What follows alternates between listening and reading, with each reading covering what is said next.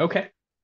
So for rising ninth graders, there are a lot of different options. I would say if that student does need some test preparation, that's probably going to be the ideal summer to do it.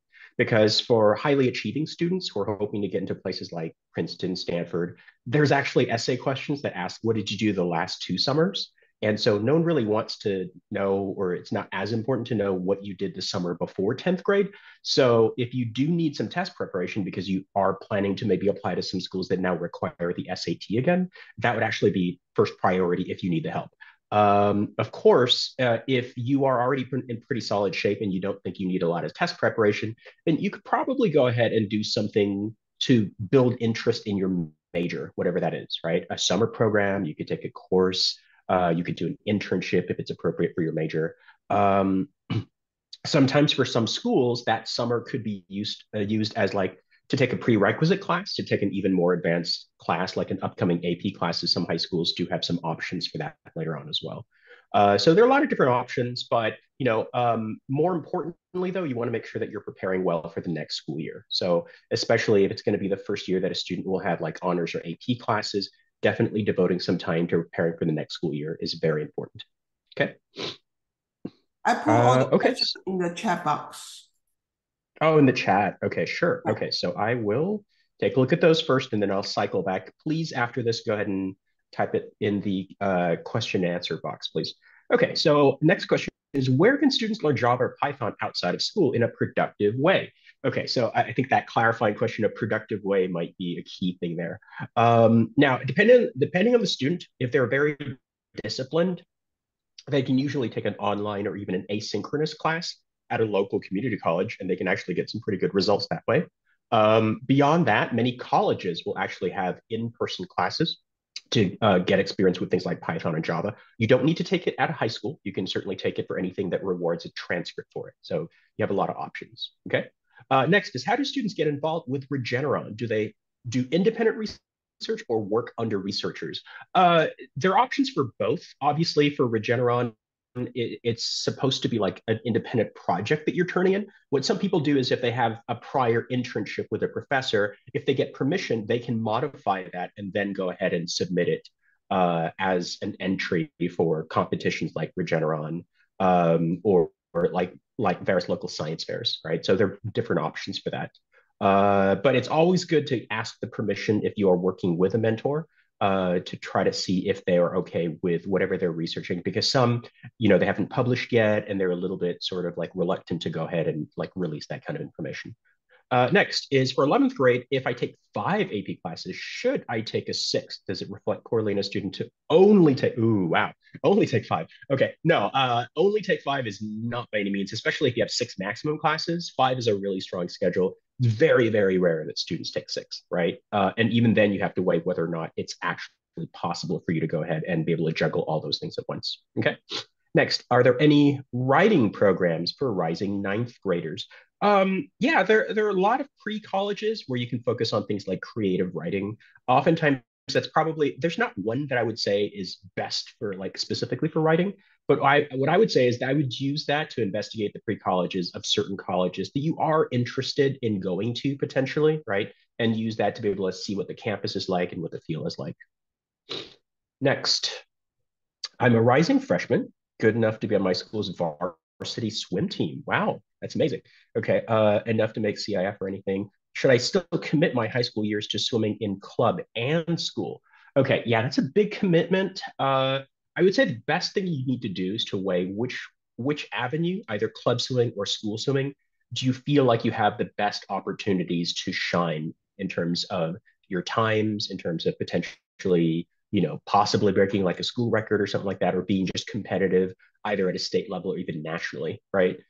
So if you feel like you can concentrate more on that outside of school, then that's probably where you devote some of your energies. If you can juggle both, obviously, I think that would be good. Okay, but oftentimes that's very difficult to do, to be honest. Okay. Next is what liberal arts colleges are worth considering for pre-medical students thinking outside of the box, as you mentioned before. Well, okay, so for liberal arts colleges, you could definitely, one of the resources that we look at is there is a website actually called College Navigator that is, sort of like a federal database of all these different colleges. One of the things you can look at, because there's not often very reliable rankings for liberal arts colleges when it comes to things um, like certain undergraduate majors, like they do for prime research universities. There are resources, like I said, College Navigator, where you can look at a snapshot of how many people graduate with a certain major on a given year, right? So if you see that, wow, okay, so there's a higher proportion of people studying bio at that particular school, then of course that would actually look good. So Pomona is pretty well known. I think Carleton College in Minnesota is also really, really strong for pre-med. So there are some colleges that you can look at that are liberal arts colleges that actually do excel in the sciences as well. I think Swarthmore is also pretty solid, to be honest. Okay, next. When is the latest time for a student to take the ACT test? I mean, you could take it as late as fall of your senior year, really.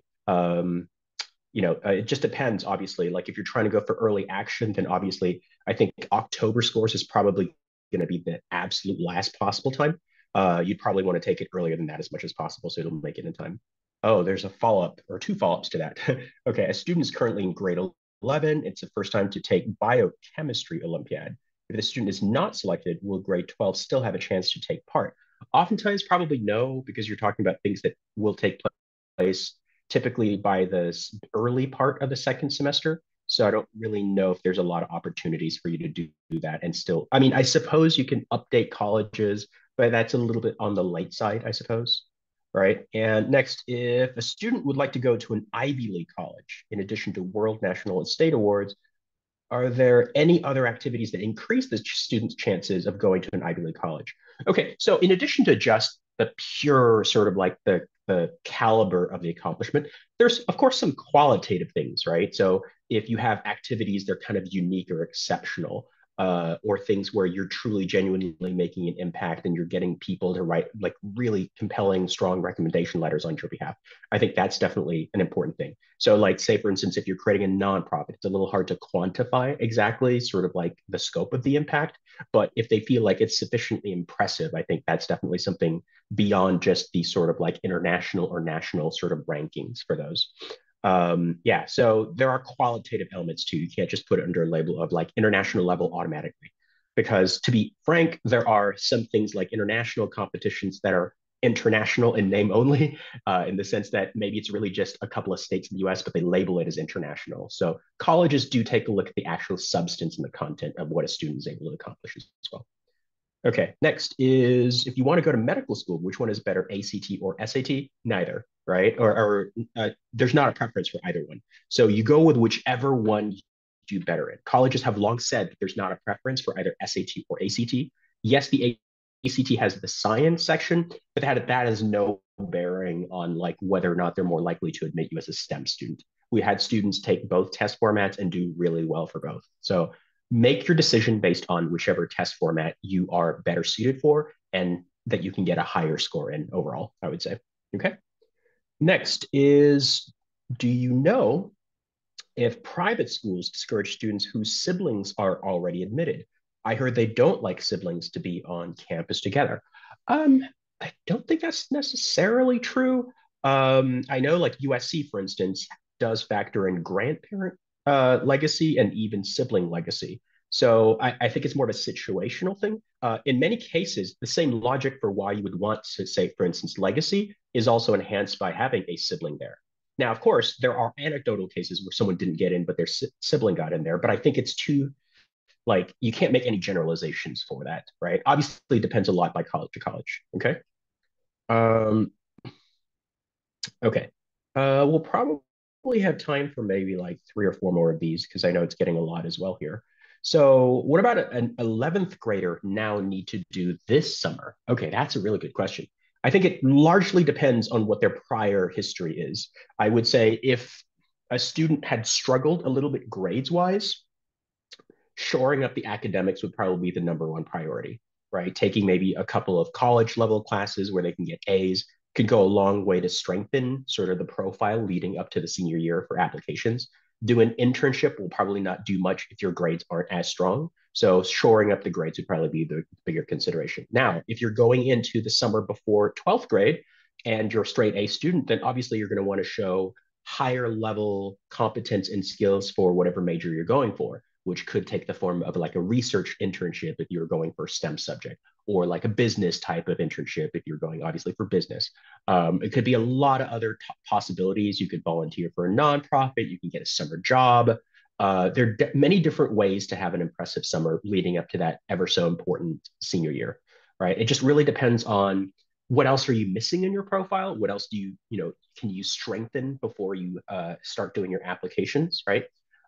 So if you've already done like 2 summers or like research, then I don't know, maybe it's time for a change and do something else potentially, or like take that up a notch and be like, something where you're doing independent research and you could be like first author of a paper, right? So it's very situational. It really depends on what your prior background is. Okay. Next is, what advice would you give for an incoming ninth grader who has a very casual track record for extracurricular activities? Well, the good thing about ninth grade is, relatively speaking, in high school, it's not going to be as rigorous as other years. Now, of course, some middle schoolers do struggle with the adjustment to high school, but if your student's pretty strong overall academically, ninth grade is that perfect year to go ahead and just trial out multiple clubs to see what sticks. Because if they're not very involved, chances are it's because your junior high or your middle school didn't really give that many opportunities to be involved in many clubs. So an incoming ninth grader should really take advantage of those chances to go ahead and explore, to see what sticks, what inspires them, and what really kind of like makes them like motivated to do things. Like I ended up getting a scholarship for debate, and I didn't really start debate until 10th grade. Obviously, what I would have given to be able to do debate in ninth grade. But yeah, I mean, like being able to explore and find things that you never thought you'd be good at is a perfect opportunity in ninth and 10th grade to be sure. Okay. Next is, if a student's AP course received a grade an A in high school, but the AP test score is 3, should the student submit test scores to college? If they don't submit, will colleges assume your test score is 1 or 2? Nope. They can't really make assumptions based on the score on that, because there's so many different reasons why you may not have submitted an AP score.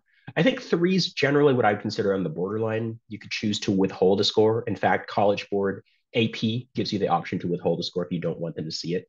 AP scores are generally self-reported anyway. So if you don't feel like the college would give you credits for it anyway, you could choose simply not to report it. Obviously, getting a 5 would be the best case scenario. But like, if you didn't want to report it because you think it might make you look less competitive, you could just simply choose not to go ahead and report it. Okay. And the last question, I guess, is, can you only take community college classes? No. You can, of course, take AP classes as well. They're sort of viewed as equivalents. But during the summer, taking an AP prep course, I know like some of our competitors offer AP prep courses in the summer. That's not as ideal, because then you're going to be taking the AP test all the way in May. So if you're taking an AP course in the summer to prepare for an upcoming AP class at school, that's fine, that's valid. But oftentimes, if you take a college level course, either at a community college or like at an actual university, a 4-year university, then yeah, I mean that would be the best case, because you don't have to worry about getting the credits at the end of the year. Just simply taking the course and having that in the transcript counts for those credits. Okay, those are some wonderful questions. Thank you so much. And yeah, hope you join me next week, and I'll try to answer more of your questions then. All Thank you, right. Have a Patrick. great week, Bye. everybody.